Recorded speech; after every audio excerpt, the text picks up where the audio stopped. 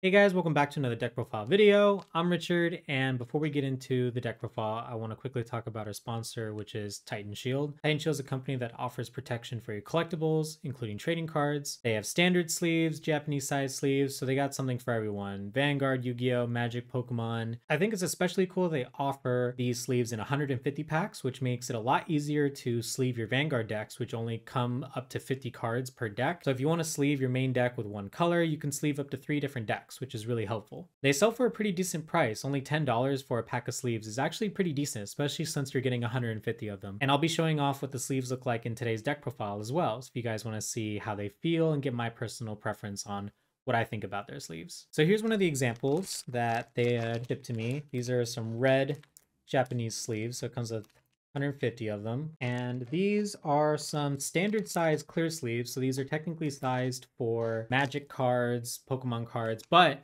you can actually put them over small size Japanese size character sleeves. So you can use them as over sleeves to protect your cards. So I think that's really helpful as well. Get 150 of those so you can sleeve up to 3 decks if you got nice expensive character sleeves on them. Few of my first impressions of the sleeves, we'll start with the Japanese side sleeves, is that you can already see the red Vanguard logo peeking through the back. The sleeve fits pretty well overall. The only issue I would say is just the fact that it is a little bit see-through, so that can be maybe somewhat concerning in a tournament setting. But if you don't mind seeing the little Vanguard logo in the back, it works perfectly well as a Japanese side sleeve. Also, if you do have an issue with the back, there's nothing wrong with just throwing on like a white Dragon Shield or Ultra Pro sleeve on top. This is Dragon Shield if anyone's wondering. Can't see the mark or anything going on back there, and it fits in really well. The lip around the white is showing pretty nicely, so it makes a really good inner sleeve for colors. And the fact that you're getting 150 sleeves for 10 bucks, it's not a bad deal. For the standard size sleeves, I got some clear ones. These are clear Titan Shield sleeves. You can see that it fits pretty well. The only issue is I would say is that the lip at the bottom stops right at the bottom of where the card is, and that can be a little bit of an issue when you're picking up the card or drawing the card. It can get loose a little easier. An example I have here is a Dragon Shield sleeve, a clear one. You can see there's a little bit more lip on the bottom, and this one, it just cuts off right there. I will say that if you're playing it just as a normal standard size card sleeve, I have a Buddy Fight sleeve here, a clear one. It has a decent amount of lip room at the top. You don't really have to worry too much about that. So if you're using these sleeves as just regular standard size Magic, Pokemon card sleeves, it works great. But I don't think they would make very good over sleeves for Vanguard, unfortunately. I think that if you're going over quantity over quality, $10 for 150 colored sleeves or even 150 of the standard size sleeves, I think it can be a pretty decent deal if you kind of want to go find a way to sleeve a bunch of cards really easily, especially if you're going to be playing something like Commander format, where you're going to need 100 cards plus sleeves for your tokens, etc. Thank you again to Titan Shield for being the sponsor for today's video. And without further ado, let's jump into the deck profile. All right. I'm going to go ahead and start with our starter, which is Crimson Lion Cub Kirf. We are playing an Ezel deck, so we're going to want an Ezel starter. So you need Kirf in the soul for Blond Ezel skill to go off, so you kind of need to run Kirf as your starter. Next up for grade 3s, 4 copies of Incandescent Lion Blond Ezel, the V-Series one. So Blond Ezel's first skill is Act. When it's in your hand, if you have Bowman and Gareth on the board, you Soul Blast Kirf, and then you ride Ezel from your hand. And if your opponent's Vanguard's at grade 2 or less, it loses a drive check. And then the other skill is when it attacks, you can call a card from your hand. So that's actually pretty important because you can call cards, like Sagramore or Aglavale to kind of extend the number of attacks you're going to make during the turn you first ride this if you can't stride yet. But obviously the whole point is that with the new stride rulings, you want to ride to grade 3 first so that when it comes back to your turn, you're already on a grade 3, and then all you have to do is just stride. So Blond Ezel Turbo. Next up is really important card for the deck and one of my favorite cards in this whole game, Bluish Flame Liberator Percival. So Percival's skill is basically replacing, move it over there, replacing Wonder Ezel in terms of Excel marker generation. So Percival's first skill is Vanguard Circle only continuous. All your units on additional markers or Excel markers get 5k. And the second skill is when it's placed on van or rear, if your Vanguard's grade 3 or greater, you cannot bless 1, discard a card from your hand, and you get a second, or you get an additional Excel marker. So if you're an Excel 2, you get Excel 2, you draw a card. Then you search your deck or drop zone for Oath Liberator Aglavale and call it to rear, and shuffle your deck. And you can only use the ability of this card once per turn. So you can't, Percival back to back. That'd be pretty broken. But still a really good card. Obviously, the whole goal is to get to Blond Ezel ASAP, then go into Percival right afterwards. So that way you can get more Excel markers and then kind of turbo out your field that way. Next up for grade 3s, still underrated grade 3. I think this card should definitely be run at full play sets in premium decks. Battlefield Storm Sagramore. So Sagamore skills when it's placed from your hand, you soul blast 1, you draw a card, and you call a card from your hand to Rearguard Circle. So it's a +1 in terms of you draw a card and then call something, so you gain hand. For a Soul Blast, which is really easy to gain soul thanks to Aglavale, and also other cards in the deck that soul charge. And the fact that you can use this when you ride it too makes it a good ride target if you need to go into Ultima and you have 2 Sagramores in your hand. You can just ride Sagramore, get your Excel marker, draw a card, use its skill before you stride, Soul Blast, draw a card, call something to start filling your board, then discard the other Sagramore for Ultima cost, use Ultima to call 2 more things and set up for your kill turn. So I think Sagamore is a really good rear guard, especially with Brambent Dragon for the G unit, since it's calling cards from your hand, so getting more attacks that way. Also procs off the effects of Din Drain, which is also really helpful. So overall, really good card. And it's a grade 3, stride fodder. So that was it for grade 3s. So not too many of those, just 12. Next up, MVP of the deck, which is Knight of Superior Skills Bowman. Bowman's skill is Van or Rear when it's placed from your hand. You discard a card from your hand, search your deck for Gareth, call it. That's it. So you want to ride Bowman, you discard a card, you search out Gareth, and then if you have Blond Ezel in hand, you just do the superior ride. So the goal of the deck is to have Bowman and Ezel in hand. Everything else doesn't really matter. That's how you get the deck rolling. What are the odds of getting Bowman and Ezel in hand? Pretty high. After the year I've been playing this deck, it's still really consistent. So you definitely want to run 4 Bowman. Next up for grade 2s, 3 copies of Oath Liberator Aglavale, only running 3 instead of the full playset just because you can search it from the drop zone, so it's not that big a deal. So Aglavale's skill is Vanguard Circle when it's placed. You kind of blast 1, look at the top 3, call 1 from among them, the rest go to bottom. So kind of an homage to the original Aglavale that was when it's called on rear, kind of does the same thing.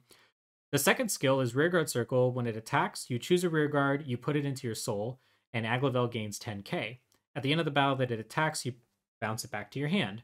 So that's a good early combo. You go into Percival, Percival searches out Aglavale, you attack with Percival, attack with Aglavale, Aglavale goes back to your hand, you tackle Blond Ezel, you call out Aglavale with Ezel's skill to call from hand, so you can kind of get a lot of attacks that way. So pretty good combo there, and also just gaining 10k for giving yourself more soul.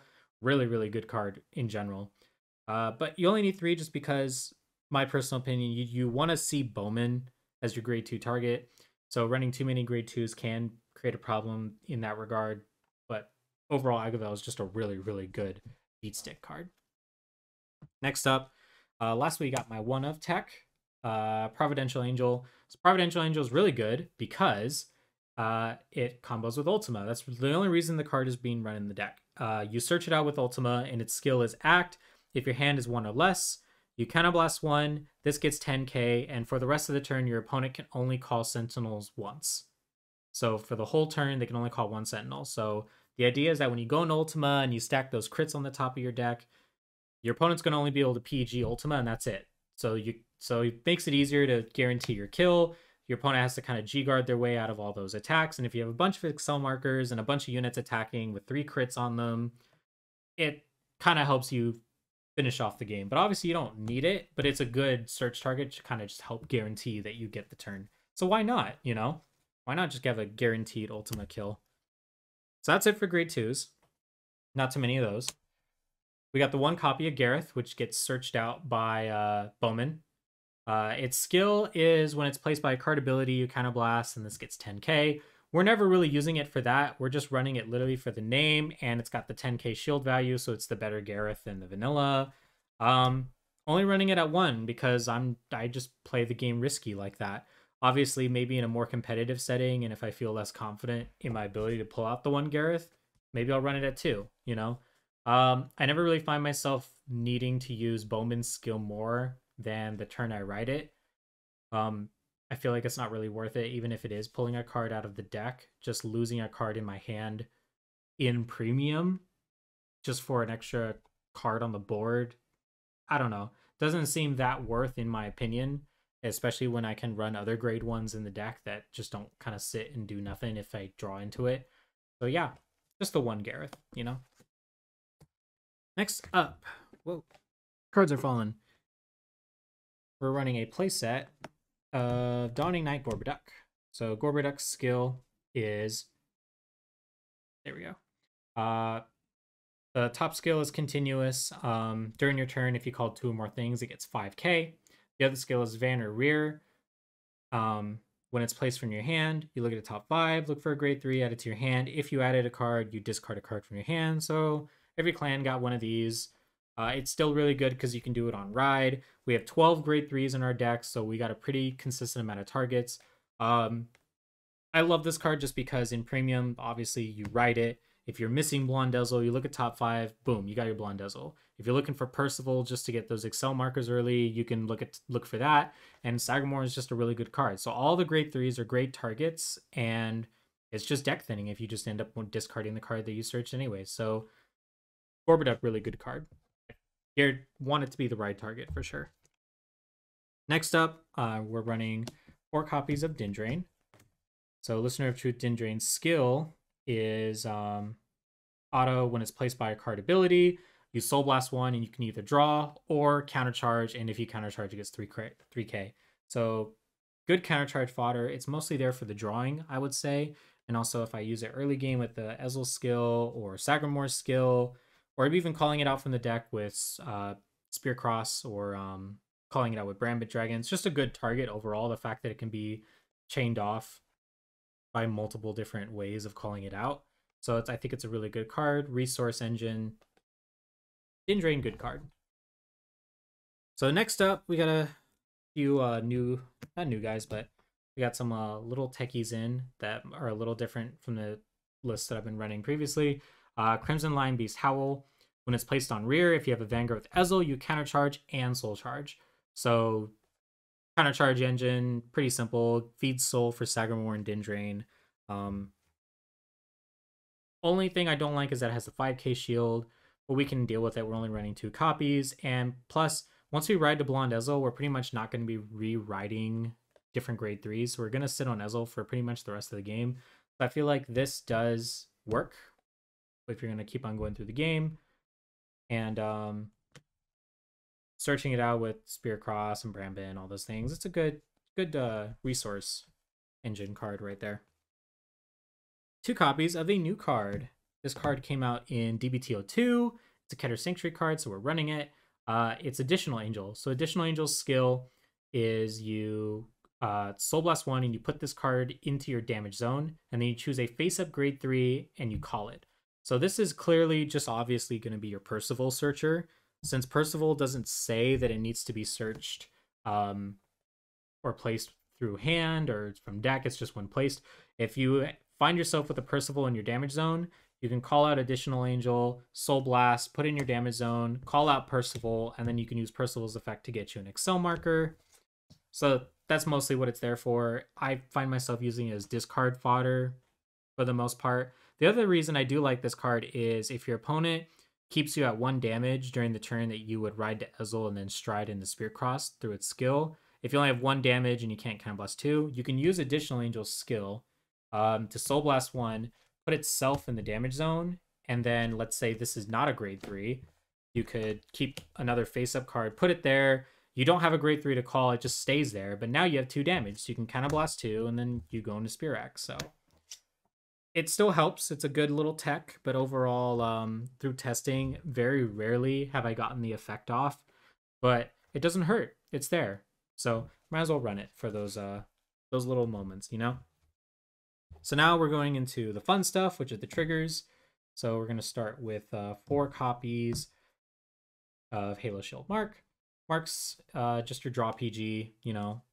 It's a draw and it's a PG. It's 2 good things in one. So it's also, its skill is when it's placed on guard circles, so it works with Slimy Flare. Really good card. Use and draw PGs for our deck. We are playing premium, so we're going to be running the premium collection criticals. So this one is the one that's the stride fodder. What is it called? Gold Garnish Lion. It's when it's in your hand, if you would pay the cost of stride, it becomes a grade 3, so it's stride fodder. So now we don't have to run the grade 1 stride fodders. We have triggers that do it. So that's obviously very helpful. And then I'm running 4 copies of the Player of the Holy Cord Theodora. This one is like the Heart Thumb clone, where it's grade GB1, not grade 1. When your Vanguard attacks, you move it into your soul. You choose your Vanguard, it gets 10k, and you draw a card for that battle. Still a good card. We can't run Overtriggers just because we're running Ultima. So before I was running the 1 Overtrigger and 3 Theodora, but yeah, crits win games, you know? And lastly, for the last 4 cards of our deck, we have 4 heals, but I am doing 4 Elixir Sommelier and 1 Shaggy Rabbit. Shaggy Rabbit has a skill. It's a 5k trigger from GBT 13, I believe. Is that right? Yep, I was right. Memory did me good. So Shaggy Rabbit's skill is when it's discarded for the cost of a G Guardian, you can bind 2 heal triggers face up, and then you can either countercharge or soul charge. So depending on what you need for that turn, if you need a countercharge for like Elise of the G Guard skill, if you need countercharge for next turn, if your opponent's trying to counterblast deny you, you need a countercharge to go into your Ultima. You have Shaggy Rabbit to boop, get you your face up damage, and your opponent can't really do anything about it in that case. It is a 5k trigger with 10k shield. So when you do drive check or damage check it does mitigate the amount of power or shield you're going to get. But as a 1-of, and you draw into it, pretty good, I would say. So then, now we're getting into the really fun stuff. Gotta show off the bling. Got the gold Paladin quick shield there. Get the rest of the G deck. Starting off, start with the newer card. Brambent Dragon, Golden Dragon, Brambent Dragon. So what Brambent Dragon does is, when it's on the Vanguard circle, when it attacks, you choose 2 of your rear guards, you put them on the bottom of your deck, you flip a G unit face up, and you draw 2 cards, and then you choose up to 2 cards from your hand and call them, and if you called 2, Brambent gets a crit. So you can just basically suck up 2 rear guards, put them on the bottom of your deck, and draw 2 cards, and then not call anything. And then you get your triple drive, and you got 5 cards for that turn, which is pretty nice. But a lot of times I do like to call the 2 just to get off the crit as pressure, because a Vanguard with crit, when you're running 8 crits, is going to be pressure, especially if your opponent's at 2 damage. So sometimes it's worth it, but also if you call out cards like Dindrain and Sagramore just to call more stuff, you can still kind of get resources off that as well. So it doesn't hurt to call the 2 things anyways. Also, calling Aglavale is a good target for, you know, multi-attacking. And yeah, I like Brambent as a good card just because if you're playing against things like Gridora, which says you can't call things from other than hand, you have Brambit, which lets you, you know, do that. I'd run 2 just because it flips anything. So you go into 1, you flip something, you can go into the second one, flip something else. But if you know you're playing in a match where you feel like you're not really going to use it, you can also flip it for cost. So next up, I run 2 copies of Golden Dragon Spearcross Dragon. Spearcross was from the first premium collection, I believe. Its first skills act when it's in the G zone and you're in Unite. If your Vanguard's grade 3, you counterblast 2, you discard a card, and you stride this from face down onto your Vanguard circle. The second skill's act once returned, you Soul Blast 1, turn anything from your G zone face up, and you look at the top 5 and you call 2. Overall, just a really amazing card. Fills your board, Lets you stride super early. Love this card. Just overall really good card. I was thinking about running a third copy, but I haven't found myself in a situation where I want to go into this more than twice. I'm usually by that point going into a killing, like a G unit that's going to kill for the turn, either Ultima or like Eltis Winner, or something else that's going to like really push for the turn. Maybe in more playtesting I'll see that maybe I'll want to run more of these for longer games, but for now I'm just running it at 2. Next up, I'm running 2 copies of Master Swordsman of First Light, Gurgit Helios. Helios' skill is Unite, act once per turn. You flip a copy of itself face up, and then for the turn you get drive +1. So it's just literally Unite, flip itself, quad drive. Pretty vanilla. Quad drive is still good. I feel like that can be a lot of pressure, so if you want to first stride, go into this just for the quad drive and get the hand, go for it. I still like that for that reason as well. The second skill is GB3. This unit gets 5k for each of your rear guards, and your opponent cannot guard with grade 1 or greater cards from their hand during the turn. So it has a little bit of a guard restrict. I know a lot of people are using grade 0 PGs, kind of like how we're using marks in this deck. So the grade 1 or greater doesn't really matter too much, but if you're playing against decks like Luard, which do use grade 1 PGs, and you're trying to go in and basically make it so they can't PG for the turn, Helios can be, a game ender in that sense. And also getting the 5k for all those additional units you're calling for the turn. Helios is still a pretty decent card. I only run it at 2 just because you're going to use the skill once. Even if I do flip it face up for a cost, you can still use its GB3 just for the guard restrict and the power if you don't want to get the quad drive. So still pretty decent by itself as a one of. So next up, 2 copies of Golden Dragon, Glorious Reigning Dragon. Glorious Reigning Dragon's skill is you counterblast 1. You choose a face down copy of itself, turn face up. When it attacks, counterblast, you pick 2 rear guards and you put them on the bottom of your deck. You look at top 7. And among the 7, you call cards equal to the number of face up cards in your G zone. So if you have 7 face up, you can call all 7. If you only have 2 face up, you can only call 2 of the 7. And then after continuing the skill, if you called 3 or more things, you countercharge and soul charge. So you get your counterblast back, you gain a soul. This has been one of my favorite cards that has ever come out as a G unit for Gold Paladin, so I'm glad that it's staying in the deck. I only run it at 2 because I'm going to use the skill once. It's more for kind of like a, I know my deck is running low and I'm just kind of doing this just so I can attack and feed more cards into my deck without having to lose cards, because you don't have to call the cards. They look at the top 7. So that's most of the times what I find myself using it for, but it's still good multi-attacking in general. So yeah, good circumstance card. All right, on to the one-ofs. Starting with the basically the card that's going to guarantee the win every single game, Zeroth Dragon of Zenith Peak, Ultima. Ultima's skill is when it's placed on the Vanguard circle, you counterblast 2. You search for 4 cards. Choose 2, call them. The other 2 go back on the top of your deck after you shuffle, so you put them on top. And then for the rest of the turn, all the triggers that you check when you attack are applied to all of your units. So you stack 2 crits on top. Your opponent knows there's going to be 2 crits as well. You swing, triple drive. The first 2 are obviously crits. Your whole board gets 20k and 2 crit. If you get a third trigger, that's plus 30k to all your board. And if you have a bunch of Excel markers from Percival, you have like 8 attacks going with plus 30 each, plus 20 minimum. They all have a 3 to 4 crit on them, and it's the game ender. That's the whole goal. And then obviously the following skill is when this is put back into your G zone, you remove all of the cards in your G zone from the game. So you have no G Guardians, no more striding. So once you go into this, that's it. Like, you basically are reliant on the skills of your main deck. Kind of wonky. It's doable, but you basically know that if you go into this, you are wanting to win that turn. I was still kind of struggling with the room, and like I said, there's still like you can adjust with whatever you want.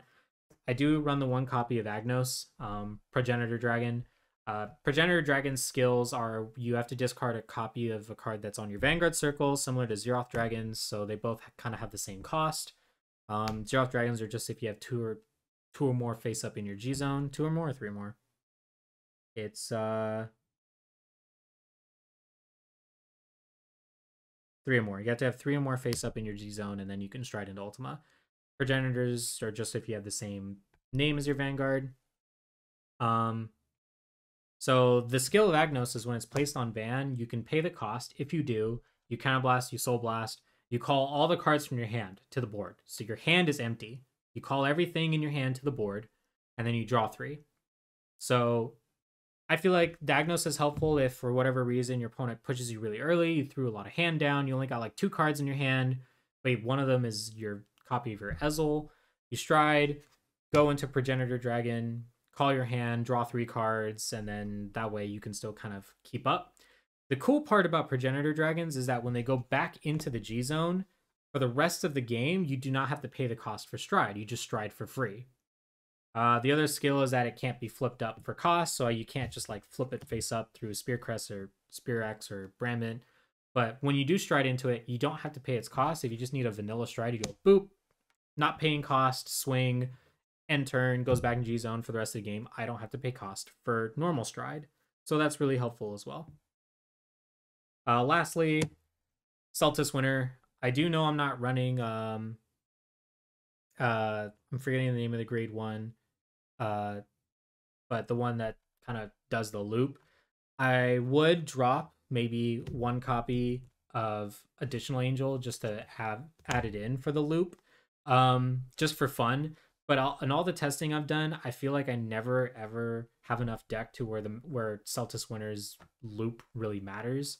So that's just from my personal experience. But I do run it just as a kill card if I feel like I am at GB8 and I don't have the cost for ultimate stride, but I can stride. Might as well just go into the GB8 and attack them with a bunch of attacks and kind of win that way. So it's in there as a tech for the most part, but yeah, it can be pretty much any other G unit, maybe like another Spear X or another Helios, who knows? It can be whatever it is. Onto the G Guardians. 3 copies of Slay Me Flare. I love me my Slay Me Flare. Slay Me Flare's skill. This card's clutch, by the way. Definitely run at least 3 of this. When it's placed on the Guardian Circle, you pick a rear guard on the bottom of your deck. You look at the top 5, and you pick 2 cards from among them of different grades, and you call them to the guard circle. So you can use this to search out marks, so you can get a PG, so your opponent's like swinging at you, and it's like 80k, and you can't guard with Sentinels. You go into Slay Me Flare, look at top 5, call it a Halo Shield mark, and you call it a day. You know? Makes it really easy. Also, because triggers and grade 1s got buffed with V-Series, grade 1s have 10k shield, triggers have 15k shield, so now you're going to have like a 27, 37, 52 shield total, like defense total, if you call a trigger in a grade 1. So it's pretty good overall, just the amount of shield this card gets just from the buff of units getting more shield. So I love Slay Me Flare. Lastly, for G units, we're running 2 copies of True Liberator of Healing, Elise. I'm only running 2 just because getting to GB8 is the main reason that I'm running 2. You GB1, you flip a G unit face or a G Guardian face up, so like a Slay Me Flare. Counterblast 1, you look at top 2 cards of your deck, choose 1, you call it. The other goes to the bottom, and then if the guard is successful, the called unit gets moved to rearguard circle. So it's helpful if you want to build a board, or if you want to be able to like, oh, you know, I want to call something, and then maybe the next G guard put it back on the bottom of the deck for Slay Me's cost. So it is helpful, but it is mostly there to kind of feed into Ultima and also feed into GB8. So if you like G guard and then go into Elise, and then you flip a G unit face up, or G Guardian face up, you now have 3 face up in the G zone. You can just first stride Ultima if you want to. That is pretty much it for the deck profile. These are just gifts. That's just the rest of what I got in my hand right now. So yeah, the deck is pretty aggressive, and it is a lot of fun. It does tend to get a little bit not stale, but I would say that it does tend to like feel like if you don't go into Blond Ezel, or if you don't see Bowman. Where's Bowman? Oh, I'm going backwards here. There he is. Like if you don't see Bowman and you don't really get the superior write-off, it does feel kind of like a vanilla deck, but getting those Excel markers with Percival and then going into Ultima for the kill definitely is what makes the deck tick. So hope you guys like this deck profile. Hoping to do some more premium content in the near future. This deck is obviously also going to get updated once Volume Collection 1 and 2 come out. Just some minor changes with just adding the grade 3 heals.